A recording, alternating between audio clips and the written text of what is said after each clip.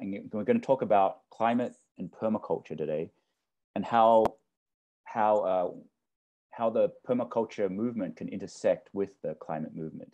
So this is Bill Mollison, who co-founded Permaculture with David Holmgren. And this is his quote from him: permaculture is the aim to create systems that are ecologically sound and economically viable, which provide for their own needs, do not exploit or pollute, and are therefore sustainable in the long term. Permaculture uses the inherent qualities of plants and animals combined with the natural characteristics of landscapes and structures to produce a life-supporting system for city and country using the smallest practical area. And permaculture is a design system, and it's also a pattern language, and it comprises a lot of toolboxes, a toolbox for different solutions to a lot of the issues facing us.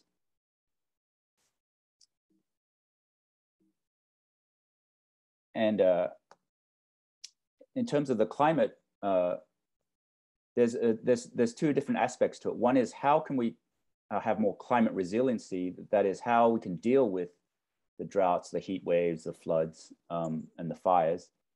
And then climate restoration, which is how we can actually lessen some of this droughts, fires, floods. And so there's two aspects of this climate movement. There's a lot of land atmospheric interactions. And so permaculture is looking to restore some of it's looking to guide us back to the natural way these land atmosphere interactions occur. And there's two primary ways that there's a lot of interaction. One is through the carbon and the greenhouse emissions from the land, which then creates heating. And then some of that carbon comes back down as the plants breathe it in. And then there's also the water cycle, which has to do with the evaporation and evapotranspiration of water from plants, the soil, the oceans, and then as it comes back down in the form of rain. And so if this cycle was restored, it can impact the drought, the flood, and extreme rain cycles. And also because as water evaporates, it actually also brings up heat. It also shifts and cools some of the surface of the earth and brings some of the heat up into the atmosphere. So we'll be looking at how permaculture affects these two cycles and in the process can help with climate restoration. So there's a drought, fire, flood cycle that is not fully well known, and it should be similar to the story of the narrative of carbon emissions and greenhouse emissions causing the heating of the earth. This is also a very important cycle that is happening around the world. So so we have a lot of places you'll see that there'll be huge fires, say like in Australia, and then like 2 years later, now this year they've had, like 2 years ago they had a huge fire, and then this year they're having huge floods. And similarly, these things are happening all around the world, from South Africa to Europe to North America. That there's the fires are influencing the floods, and the floods are influencing the fires, and they're also influencing the drought. So why is this? It's to do with there's a lot of water draining off our continents, and that affects the small water cycle, which then creates heat in the process, which then leads to fire. And then these fires, and I'll go into this in more depth, I'm just kind of laying out a little bit the larger scheme of things. These fires create problems because when you have really intense heat, the fire will actually create this waxy surface on top of the soil. And so that means that when huge rains come in the next year or 2 years later, they will not stick on the surface of the soil. And so then they'll run off.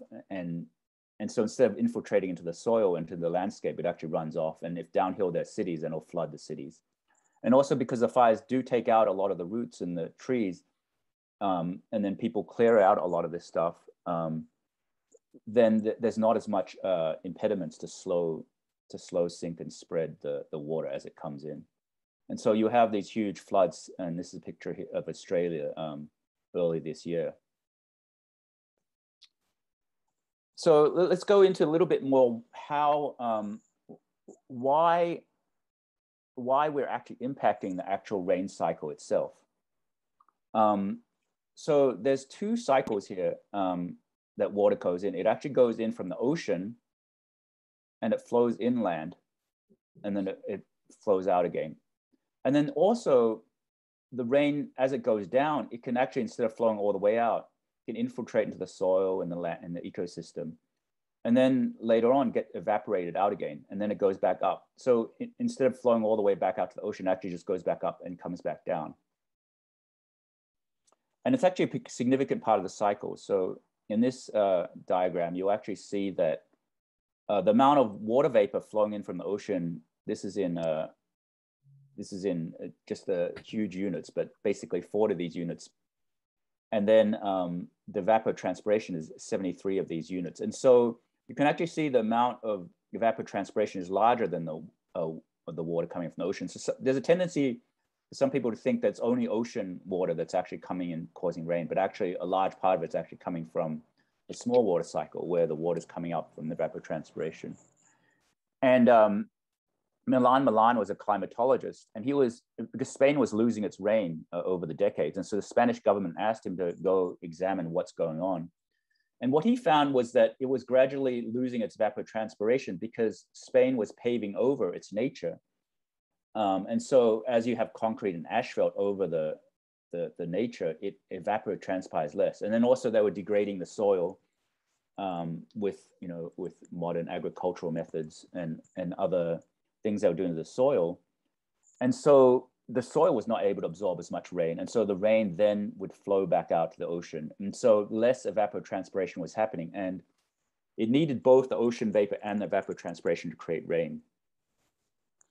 And so we have a tendency to think, I mean, the mainstream media story about droughts is that it's just coming because of more heating from just the carbon emissions. But that's only part of the story. There's also, that's the carbon cycle, but there's also the water cycle, and that's also a key part. And so we do have a lot of shortages of water around the world. In California, here in California, there's a lot of, like in LA right now, there's actually a limit on water usage because there's such a problem with the lack of rain. But this may have to do with actual how we're dealing with the land. And so this narrative needs to be told, and this is happening all around the world as we kind of like chop down forests to create agriculture, and then the agriculture is destroying the soil, and the various things we've urbanized and agriculturalized the landscape. Then there's also a drying out of the land, and this story is also not being told.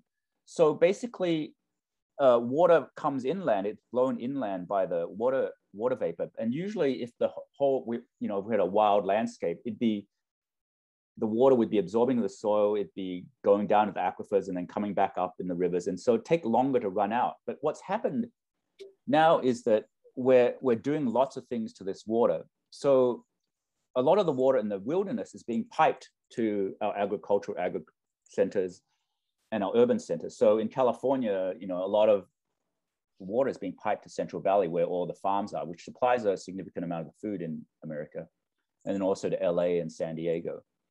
And so in the process, you can imagine just draining that huge amount of water from the wilderness is going to dry that all out. So there's going to be a lot more fires there. And for some reason, it's a simple equation, but it's also not being talked about very much. So industrial agriculture at the moment uses a huge amount of water, and it drains it out with something called tile drainage. And then it funnels all this water from the wilderness, and then it just drains it back out to the ocean. And then we've also incised a lot of the rivers. So it flows, so we've kind of created these channelized rivers so that it flows out even faster. And then our urban areas have these storm drains, which drain the water out to the sea instead of like recycling it. And so we have to deal with these huge drying out of our lands, which are leading to a lot of the drought and the heat problems, which then lead to the fire, which then lead to the floods. So here's an example of what tile drainage is. And so in industrial farming systems, they'll actually, because the soil needs just the right amount of water. And so they'll constantly draining out the water, and they'll put pipes underneath the the soil, and then they'll just drain that back out to the ocean. And so that all that water is being lost.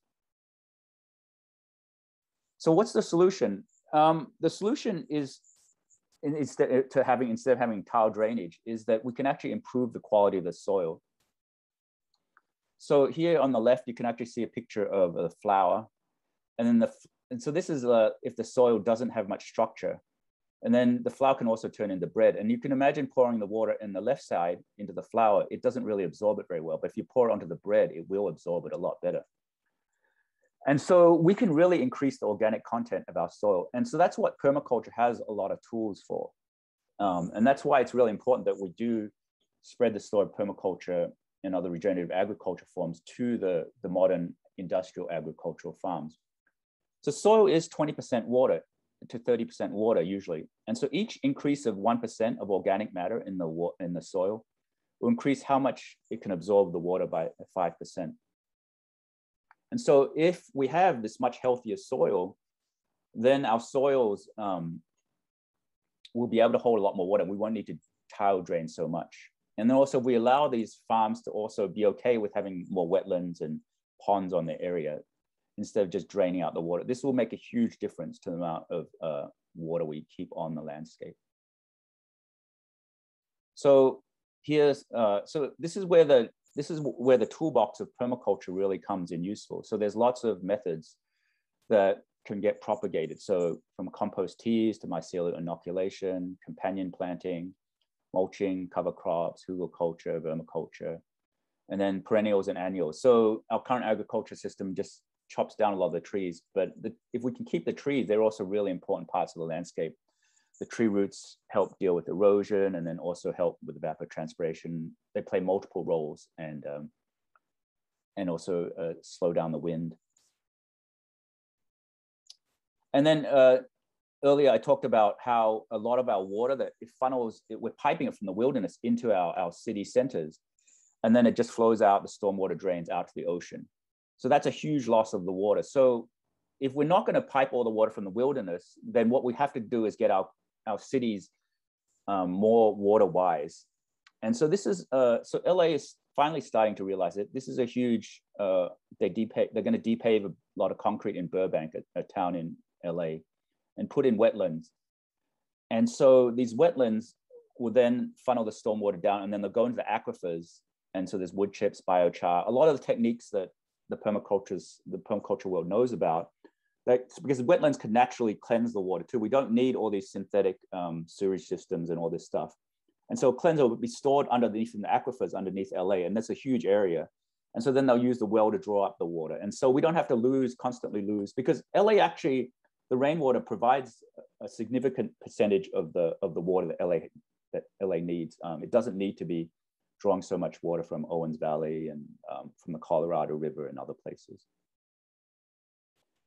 And so if we kind of use this permaculture toolkit and bring it, there's a book by, I think, Toby Hemingway, The Permaculture City, and there's lots of techniques we can do in our cities that help capture the storm water, including Brad Lancaster has pioneered a way called the curb cuts. So as the water flows down our roads, we can put little cuts in the pavement, in the street, so that the water flows off of it and into our gardens and into the sidewalk of vegetation. And so he has a lot of he has a water harvesting course. A lot of these techniques can be very useful for helping our cities to do better with our water cycle. So and then China has actually pioneered a whole sponge city process. And so these things do well to keep the water on the land. So it helps with the drought cycle, but also in China, they did it also because of the flood, because the more the water is soaked up, it doesn't have to flood everywhere. So things like rain gardens, curb cuts, gray water, guiding the water from our gutters to the garden, from the rain gutters up on the roof, and then putting little wetlands or ponds are all really useful. And then there's things that we can do with the floods, like Pakistan just had huge floods, and Australia earlier had this year. And so there's various things that were happening on the ground in Pakistan. There was a lot of deforestation, and so that led to a lot more when the rainwater hits the ground, it doesn't get stopped by the forests. Instead, it just flows and floods more into the urban areas. So what we're looking for is nature-based solutions. So what we can do is reconnect up the rivers with the floodplains, and the floodplains can absorb a lot of the water. So our modern industrial methods are more, we use a lot of dams and levees. And so the solution people are calling for in Pakistan, bigger dams, and in Australia, bigger dams and more levees. But that's a problem because it's actually not allowing the natural water cycle. If we actually take down some of these levees and allow more of the land adjacent to be the wetlands, that's the natural buffer. And then the wetlands actually refill the aquifers. And the aquifers can actually be a storage of water for the whole landscape. So even in dry season, the tree roots can go down into aquifers and hydrate the whole landscape through a process called hydraulic redistribution. And so and that will also lessen fires. And so help us get out of this fire flood cycle. And then if we improve the soil absorbency, then the water can seep into the wilderness instead of having to flood into the cities. There's things you can do, different techniques like chains of ponds. And the whole sponge cities also helps deal with the floods. So again, there's a lot of permacultural solutions to the floods. And then with fires, like we want to hydrate the land more. And so there's all sorts of different techniques from swales to check dams to terraces. And if we can get the groundwater a higher level by funneling the water, there's a saying, slow it, sink it, spread it. And so sinking it down, and then the groundwater is brought back up by this process called hydraulic redistribution, where the tree roots bring it up. And so that can help lower the amount of wildfires. So like in California, there's a lot of fire risks in Shasta area and Grass Valley. If we can get the neighborhoods to adopt a lot of permaculture techniques, go from neighbor to neighbor, say, okay, why don't you build swales, terraces, improve the soil quality, and all the neighbors get together. It can be quite useful to help. It's a different approach to dealing with wildfires. Instead of just, the current approach is just to clear out brush and thin trees, which then also creates a lot of problem because it's lessening the amount of vegetation we have. And then the other thing that's really powerful as we kind of permaculture the landscape is that you can see here when it's degraded, there's a lot more heat re-radiated. And so here's a picture of the same piece of land either degraded or permaculturally restored. And so it's 35 degrees Celsius when it's degraded because the bare soil is just bare land is very hot. And if there's a lot more water in the landscape, then the landscape is only 20 degrees Celsius or 68 Fahrenheit or 95 Fahrenheit. And so there's a lot of usage of having more vegetation on a landscape because it'll help shift the heat up into there. Because the water particles, when they evaporate, it's kind of like when you sweat, you perspire, and so that cools your skin. Well, in the same way, the Earth's skin is also cooling. So it's kind of a key thing. And also, this is a narrative that really should be talked a lot more about in the global warming. There's a process that can really cool. So we're shifting the heat up higher, but it does allow all the animals and the way we live on the surface to be a lot cooler. So how can we? So one of the key things is we need to do a big shift, because the industrial agriculture, and that narrative is not being told, that industrial agriculture is causing a lot of the fires and the floods, like this cycle. So we need to do a mass shift. And the industrial agriculture will absorb a lot of carbon. In fact, if we could convert the world's agricultural lands all to permaculture, that would actually count for significant, maybe even all the carbon emissions right now. And also, it would help really restore the water cycle and hydrate the land. And permaculture can actually grow more food. The thing with permaculture, though, is that it is more intensive because you actually have to pay attention to all the details. And you actually have to be on the land. It also requires a deeper connection with the land. So you have to be constantly observing, interacting, and figuring out the feedback loops. So that's where we need to train a lot more people in permaculture. And so if we can get a lot more people in the PDCs and show that this is a path to dealing with the climate work. So there's about 1% of people in the US in agriculture now. There used to be more like 10% in the 1950s. If we can get it back up to the 10%, people doing permaculture, that would be about the right number to actually do a huge shift so that we can actually shift our lands to a lot more permaculture. And then a lot of the climate work should be working at the local levels. And permaculture is good because it's created a lot of bioregional groups. And we can also have water councils. And so if we create a network of these bioregional groups and water networks, and understand how they're all connected to each other, because the water evaporating from one neighborhood actually can bring land inland. And so you're affecting the rains further inland and also the water flowing downstream. So what you do upstream affects the water downstream. So there's a way they're also interconnected. And so if we can really activate these bioregional groups to do a lot of permaculture actions, will have quite an effect on the water cycle and help through its various processes have an impact on fire, floods, droughts, and heat. So earth care, so there's 3 permaculture ethics: earth care, people care, and fair share. So earth care, there's a natural extension into climate permaculture. People care has been about social permaculture, and fair share has extended in this idea called financial permaculture, which has to do with localization of economics, the commons, and multiple financial streams. How do we funnel money into this permaculture sector of the economy?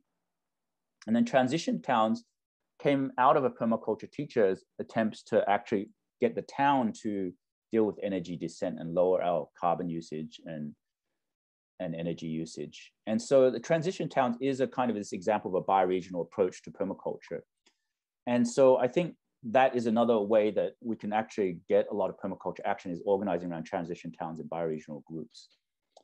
And in the transition towns, we can actually work with local government. There's a tendency in permaculture to be a little bit anarchist, but I think it can also work with government, and transition towns have done a lot of work with local governments. And that's where the social permaculture techniques of facilitation and working with communities can be really useful. It's how to bring different sectors together and talk about it. And at that level, we can do a lot of work at the local government level. We can deal with dams and levees and switch to more wetland system. And we can get, the county areas to regenerate the soil. We can also transition away from this drainage paradigm where we're constantly funneling water out to the ocean and instead reuse our storm waters. It can help the shift from the industrial ag to the permaculture, and can also help with financing. So I have a question, if I might. One of the things that I haven't heard in this conversation, except just, I think, one phrase, is really the role of trees and forests in the water cycle and how important that is. I think that's the story also that's not told much. So I'm wondering, is that part of the natural permaculture story, or is that coming in from another place? Oh yeah, it's definitely part of the permaculture. In fact, permaculture, especially in the beginning, they really emphasize perennials over annual. Like, it's not just annuals, because our agricultural perennials, meaning they emphasize having trees in the agricultural system, and so we shouldn't necessarily chop down all the trees just to create agricultural farmland. And yes, and then talk about food forests, which is a way of using trees. And permaculture definitely talks a lot about trees. I mean, trees create rain, actually. Yeah. Thank you for presenting it. Yeah, so the trees, they also emit a certain bacteria that can float into the sky and actually can seed rain. It's called bioprecipitation. And so, and there's a theory called biotic pump, which is a bit debated, but it also says that the trees can potentially draw in the water as the water condenses over the forest. Thank you, Hannah.